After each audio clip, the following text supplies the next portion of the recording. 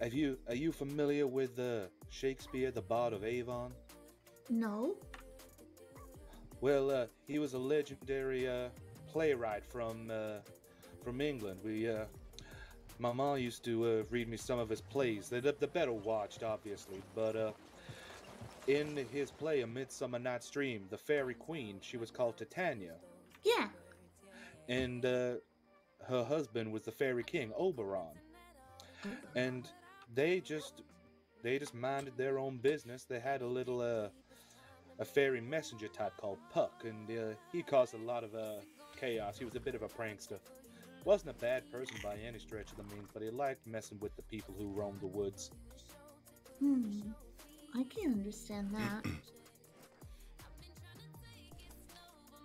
Yeah. I think the only thing I ever remembered of his was Once More Under the Breach. What's that? Oh, it's a speech by one of our kings back home some time back.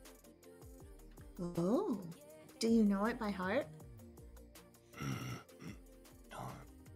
Once more unto the breach, dear friends, once more. Or close the wall up with our English dead.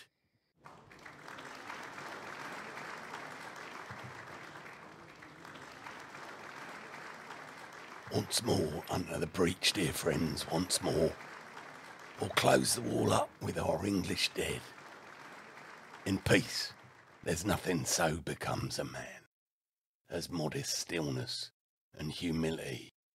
But when the blast of war blows in our ears, then imitate the action of the tiger, stiffen the sinews, summon up the blood, disguise fair nature with hard-favoured rage.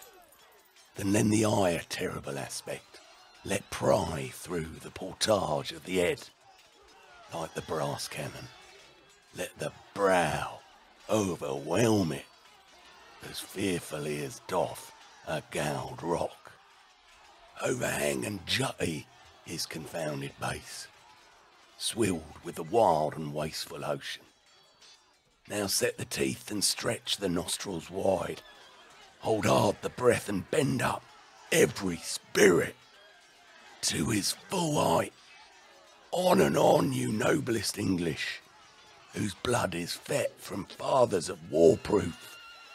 Fathers, like so many Alexanders, have in these parts, from morn till evening fought, and sheathed their swords for lack of argument. Dishonour not your mothers. Now attest that those whom you called fathers did beget you. Be copy now to men of grosser blood, and teach them how to war. And you, good yeoman, whose limbs were made in England, show us here the mettle of your pasture. Let us swear that you were worth your breeding, which I doubt not. For there is none of you so mean and base that hath not noble lustre in your eyes. I see you stand like greyhounds in the slips, straining upon the star. The game's afoot, follow your spirit, and upon this charge cry, God for Harry, England and St. George. Yeah, I think that's how it goes.